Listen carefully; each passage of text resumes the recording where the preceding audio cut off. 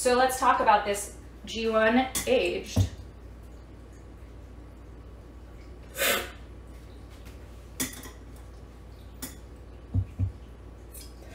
Definitely that like earthy Sumatra, like earthy, a little bit of like oakiness, that tobacco that we often find in our wet hold Indonesian coffees.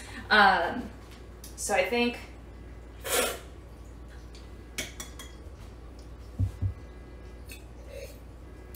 yeah, and like just the tiniest little just subtle little bit of brightness. So very mild. I think Sumatras are a great option for a small blend component to add a little bit of earthiness and a little bit of body. They are very versatile that way. So let's talk about this Gayo G1.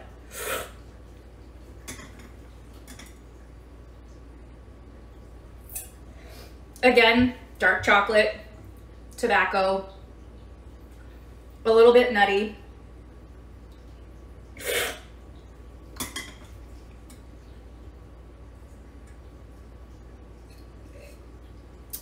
And I think, again, there's like a really very subtle citrus underneath everything. Nothing that's too in your face, but gives it a little bit of complexity. There's some nice sweetness that's like sugary caramelly, but pretty balanced. Yeah, so that one, there's like a couple hundred boxes. I think that's the one we have the most of, and it's probably the most. This is a Sumatra. This is a wet hole Sumatra profile. I can't hear you, Tim and Carrie. I don't know what you're talking about. So the Bergendal Abyssinia.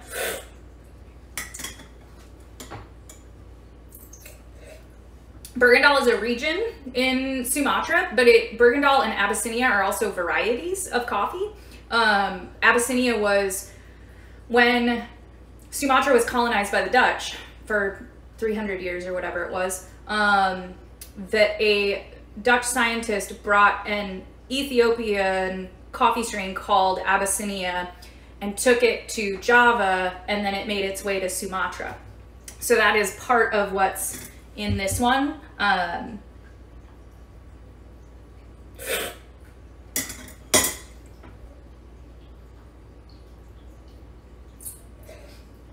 This has, I feel like if you put this coffee in front of me, I might not guess that it's a wet hole Indonesia.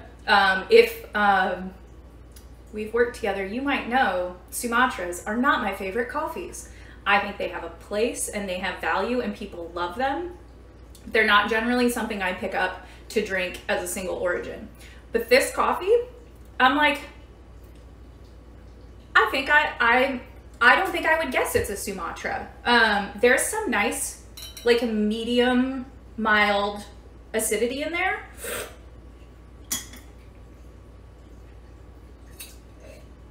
It's like, I would say it's close to like dried apricot.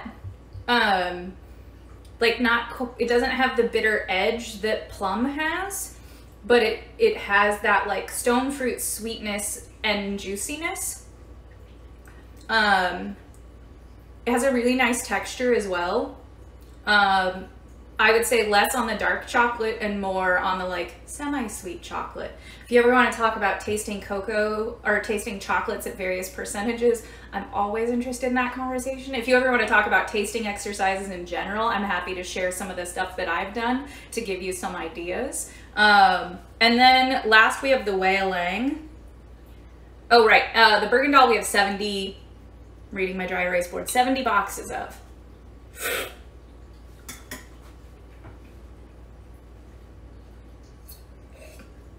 The Wei Lang is almost like juicy in texture. It's like creamy, a little bit of heft to it, more of that stone fruit, and it's a like fairly clean finish.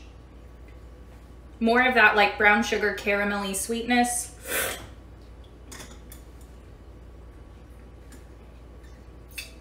So I'll tell you, when we were talking about this cupping, And my boss knows that I'm not a huge fan of Sumatras, and I was like, meh, I'm not excited about these coffees. And he's like, no, no, no, Jen, I know, but these are very good.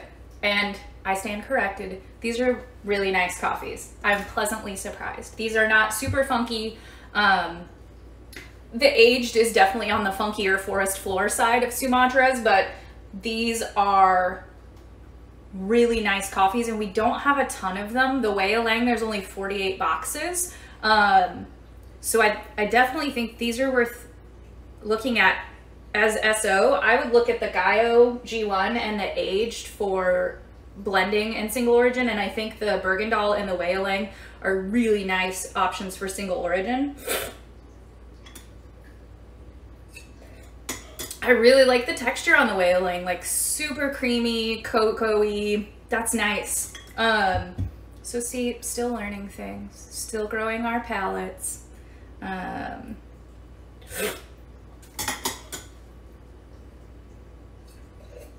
definitely feel like the Bergendal is the brightest of the bunch, with that, like I said, dried apricot, prune kind of acidity.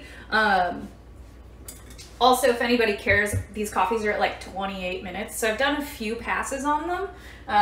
If you ever want to talk about like home cupping setup, I'm happy to talk about that too. Yeah, the aged is definitely got that funky tobacco, woody, earthy Sumatra profile.